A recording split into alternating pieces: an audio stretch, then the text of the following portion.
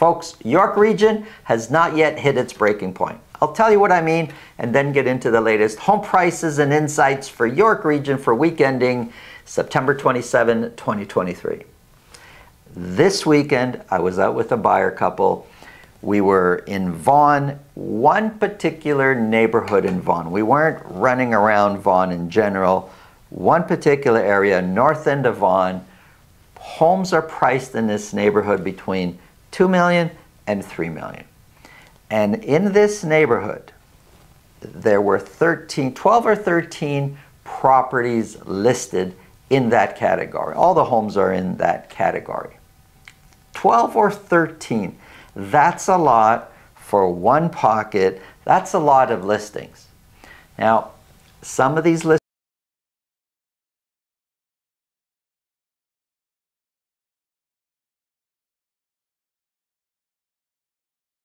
listed during the course of the year, they've come off the market and relisted. They didn't change their price. It's not like they were listed at 2.5 million in the summer and now came on the market at 2.2. They were at 2.5 and they come on the market again at 2.5 or higher. Some actually listed higher thinking the fall is my savior, we're going to get more for our house now. Yet there's 13 listings, they're sitting there. The last sale in this neighborhood was one property sold in August.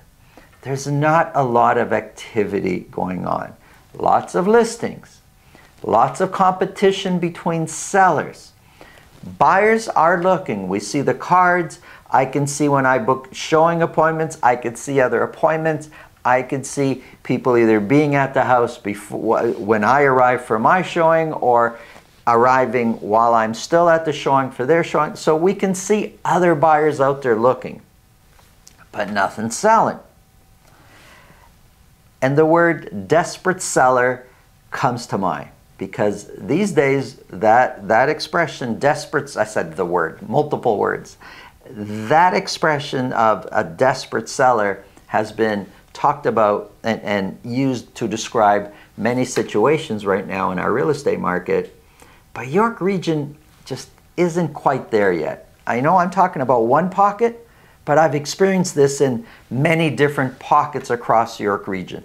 These are sellers that are not so much financially strapped. These are sellers that have owned their properties for many years. These are sellers that I gotta believe would like to sell. I mean, who goes on the market for fun? Because it's a lot of work to be on the market. They'd like to sell, but they're not so desperate. And if they don't get the sale they want, they don't get the number they want, yeah, for sure, some are gonna come down eventually, but others are gonna pull their property and come on the market some other time. That's York Region. It's a little bit different than many other pockets across the GTA.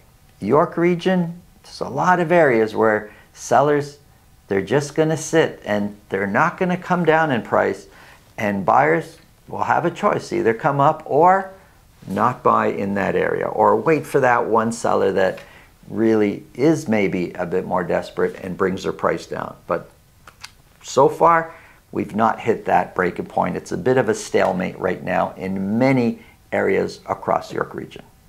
If you think this video can help somebody you know, please pass it along. If you get value from what we're talking about, subscribe. If you want to speak with me about your real estate situation, selling, buying, it's really simple. Below this video in the description, there's a link to my calendar. Click on that, book a time that's convenient for you, and we'll talk about whatever's on your mind. Now, let's get into the numbers.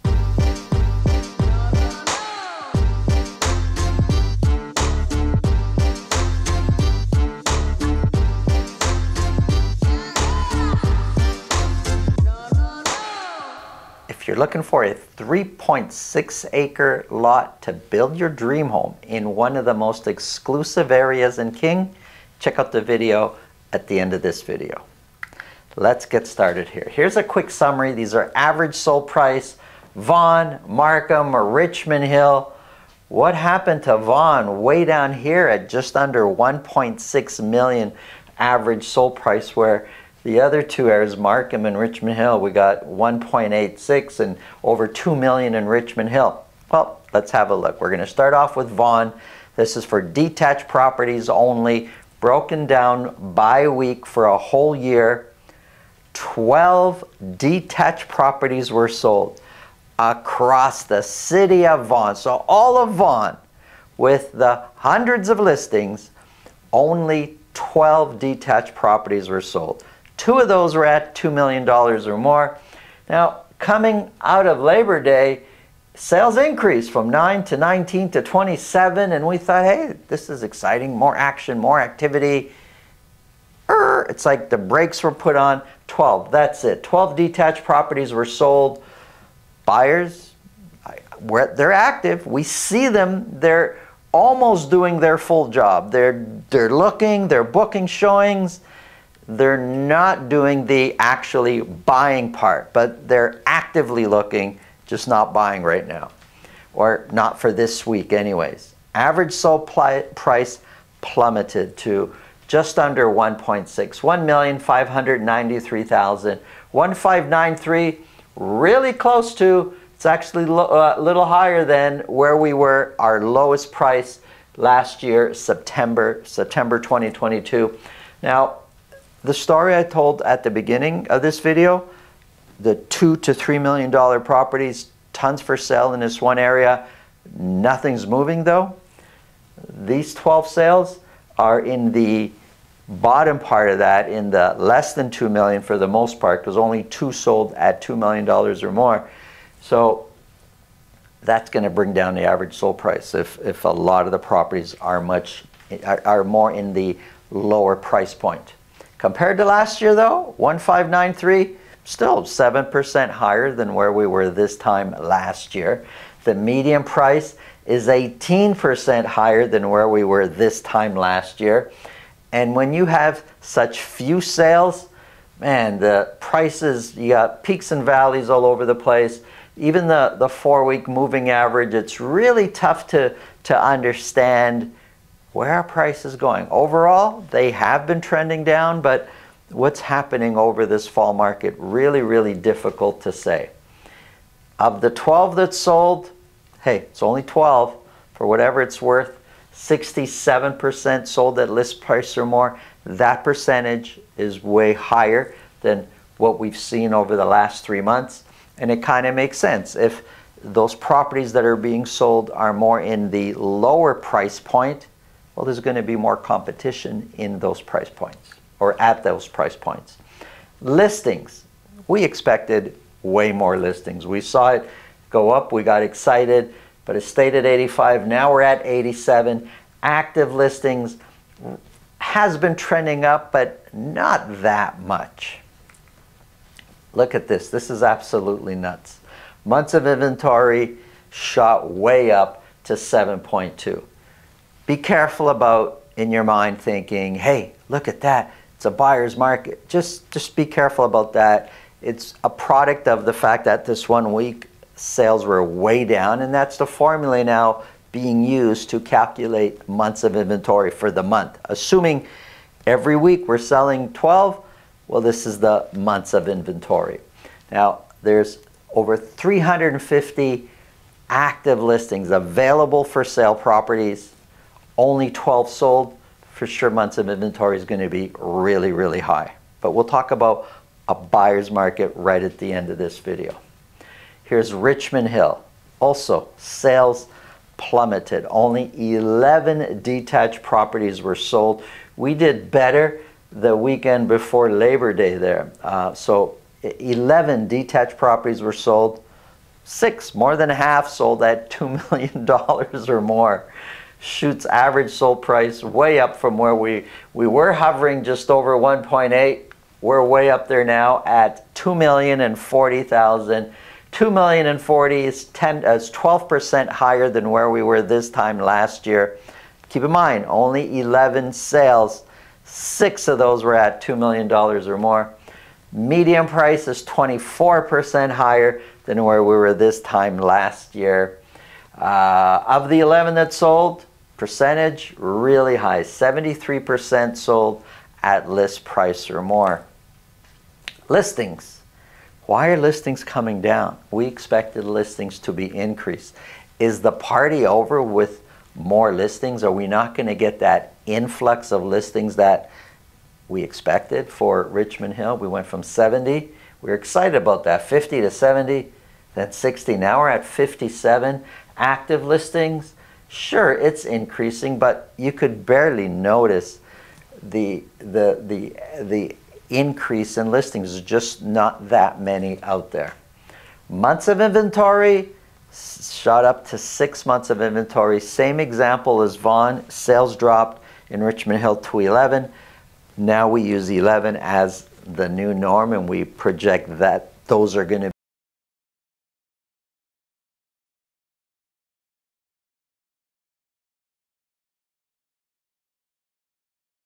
kind of looks like it's a buyer's market. But like I said, we're going to talk about that at the end of this video. Here's Markham. Sales also dropped. What happened in York region? This 1 week, buyers like hit the pause button and they were looking at properties, but just no offers, or offers were maybe going in and sellers just weren't accepting these offers, but nothing, very few properties got sold. So 18 sales was kind of the norm through the month of August. 18 were sold. 5 of those were at $2 million or more. Average sold price sitting at $1,861,000. 1861 is 6% higher than where we were this time last year. The median price is 14% higher.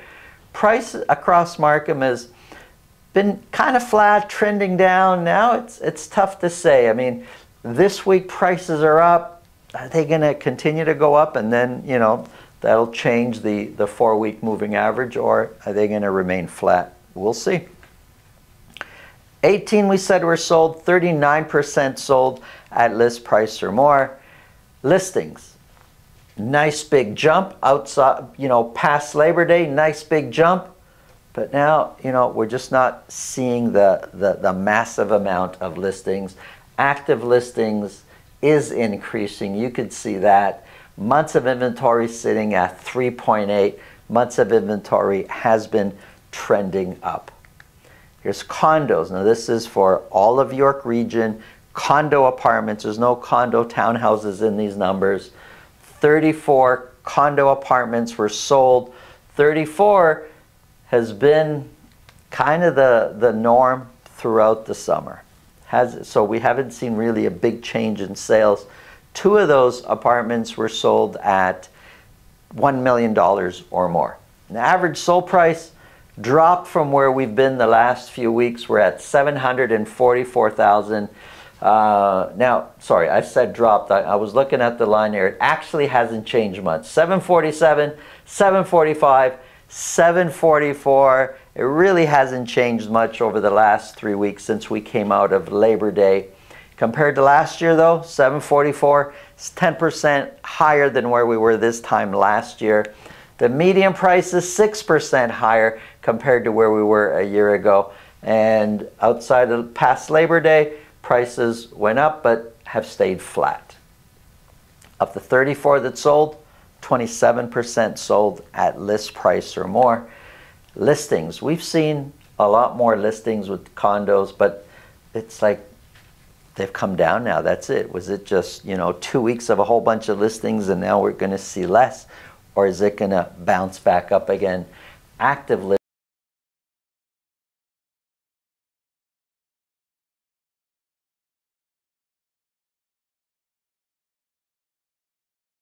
has been trending up. Let's look at the summary when it comes to months of inventory. It really looks like we're in a buyer's market in a lot of these areas. I'm just going to have a little bit of a cautionary note there. The numbers, if you just look at that and nothing else, you're going to think it's a buyer's market. It's pretty clear. We're sitting, months of inventory above 5 months of inventory. That's it. It's a buyer's market. It's not the whole story. Part of the characteristics of a buyer's market is that prices are, really, really plummeting and trending down. And that's not the case. These numbers are based on this week's sales.